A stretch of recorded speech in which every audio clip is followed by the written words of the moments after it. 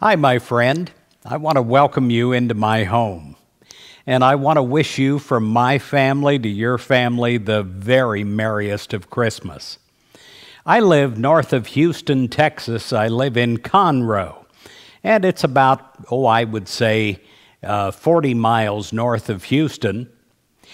It's 70 degrees today here in Conroe. You know, I come from up north. I prefer colder weather at Christmas time, although they say it's going to get colder soon. I want to introduce you to my Christmas tree. It's not the prettiest tree in the world. I went to shop at Walmart and we found it in the corner all by itself, kind of neglected. My granddaughter felt sorry for the tree. We call the tree Stubby. Now, not only is the tree very, very small, which you probably can't see from this TV broadcast, but it's also leaning, and it's leaning a lot. Now, I positioned the camera where you can't see it as much. We call it the Leaning Tower of Teresa. It could be the way that I put it into the stand, I don't know, but I was alone when I did it, and you know, once you get it into the stand and screwed down, I wasn't going to move it at that point. We have a star on top, and that star is attached to wires that hold the tree up, keep it from falling over in its leaning position. Well, this holiday season, I want to share a classic with you that we have shared before. But I think that this sums up Christmas. This was originally a story prepared by UPI News by Louis Castles, the Christmas story of God born in a man. It escapes many moderns because they try to find complex answers to their complex questions. But this is utterly simple. So, to the skeptics, we offer a modern parable. There was once a kind and a decent, mostly good man. The man that I'm talking about was not Scrooge. He was generous to his family, upright in his dealings with other people, but he just did not believe in all that incarnation stuff the churches always proclaim at Christmas time. And he couldn't pretend otherwise. He just couldn't swallow the Jesus story about God coming to earth as a man, that a man could have God in him. One year he said to his wife, "I'm truly sorry to distress you, but I'm not going to church with you on this Christmas Eve." So he stayed home while his family went to the evening service. As they drove away in their car, the snow began to fall. The flurries got heavier and heavier, and he went to the window to watch them as they drove away and to watch the snow as it collected on the ground. He finally went back to his fireside chair and began to read the newspaper. Minutes later, he was startled by a loud thudding sound, and then another, and then another. And he thought to himself, well, someone must be throwing snowballs against my living room window. When he investigated, he found a flock of birds huddled miserably in the snow. They had been caught in the storm, and in their desperate search for shelter, they had tried to fly through his large picture window. Well, he just couldn't let the poor creatures lie there and freeze, so he went outside and found them flopping around in the snow. He remembered a certain area in the barn that would be a help to them, an area that would help them to live through this Christmas Eve night. The area in the barn was where the children kept their pony, and it would provide warm shelter if only he could attract the birds to it. Well, quickly he put on his coat and his galoshes, and he trampled through the evening snow to the barn. He opened the doors wide, turned on the lights inside, but the birds wouldn't fly into the barn. The man thought food might entice them, so he hurried back to the house to get something for the birds to eat. But the birds didn't pay any attention to the breadcrumbs any more than they paid attention to the well-lit, warm, wide opening of the barn. To them, this must have been a frightening sight, and to his dismay, the birds ignored the breadcrumbs and continued to flop helplessly in the snow. Well, he tried to catch them. He tried to shoo them into the barn by walking around them, waving his arms, but instead they scattered in every direction except the warm, lighted barn. He realized, they're afraid of me. And as he thought, he reasoned to them, I must be a strange, a terrifying creature. If only there was some way that I could let them know that they could trust me, that I'm not trying to harm them, only trying to help them. But how could I convince these birds? Everything I do frightens and confuses them.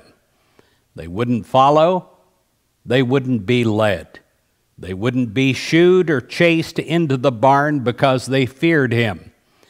As he stood there in the snow, as it was falling around him, the thought came to him, if only I could be a bird, then I could go with them, speak their language, and tell them, do not be afraid.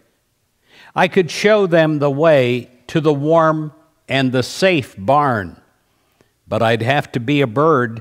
I'd have to be one of them so that they could understand. At that moment, church bells began to ring in the distance. The sound reached his ears above the sound of the wind, and he stood there listening to the church bells, actually feeling the glad tidings of Christmas. He sank to his knees in the snow as the birds flew into the barn. For the first time, this man understood. Jesus was born into a world that trembled with fear of a distant God, a society of people who would not even speak God's name out of fear of death. Jesus was born to bring this message. There is a light and a warmth waiting for you in God. The way is wide open for you to enter therein, to full, abundant life. This is all because 2,000 years ago, a soul prepared for eons of time and became incarnate in the body of that babe. On our Christmas tree, we do not have matching ornaments. Each ornament that we have on our tree is something that has happened in our life together as a family.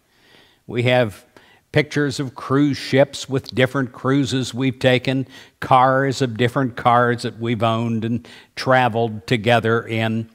We have ornaments that are from special places that we have been.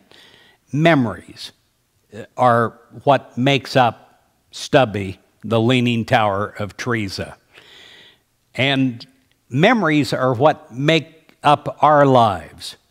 When we have memories that are spiritual together, life becomes greater. It has a depth to it. It has special meaning.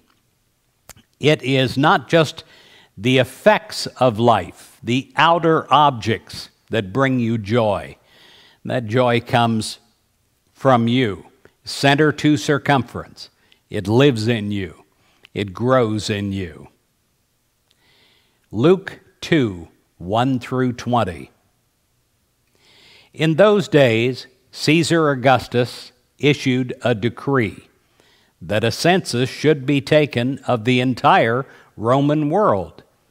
This was the first census that took place while Quirinius was governor of Syria. And everyone went to his own town to register.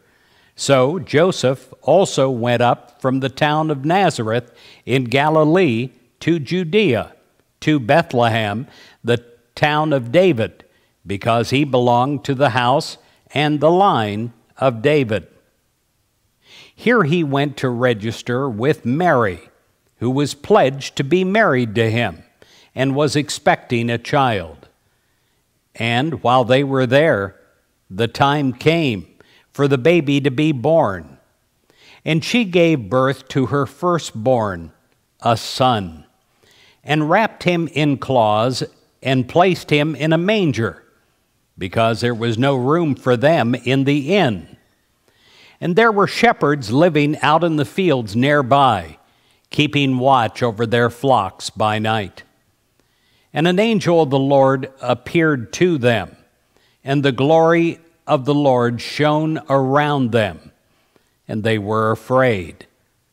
But the angel said to them, "Do not be afraid, because I bring you good news of great joy that will be for all the people. Today in the town of David a Savior has been born to you. He is Christ the Lord. This will be a sign for you. You will find the baby wrapped in swaddling clothes and lying in a manger." And suddenly a great company of heavenly hosts appeared with the angel, praising God and saying, "Glory to God in the highest, and on earth peace to men on whom his favor rests." And when the angels had left them and gone into heaven, the shepherds said to one another, "Let us go to Bethlehem and see this thing that has happened, which the Lord has told us about." So they hurried off, and they found Mary and Joseph and the baby who was lying in the manger. And when they had seen him, they spread the word concerning what had been told them about this child. And all who heard it were amazed at what the shepherds said to them. But Mary treasured up all these things and pondered them in her heart.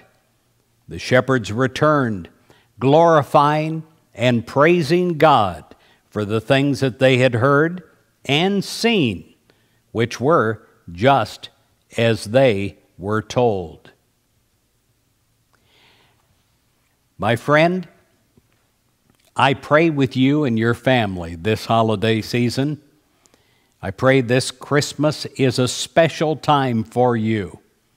No matter where you are, no matter what kind of tree you have, I pray that this is a special, a spiritual time where you feel and you are aware of the birth of Christ, where you are aware of the rebirth of Christ in you, where you're aware of the specialness of the season and the specialness of every day.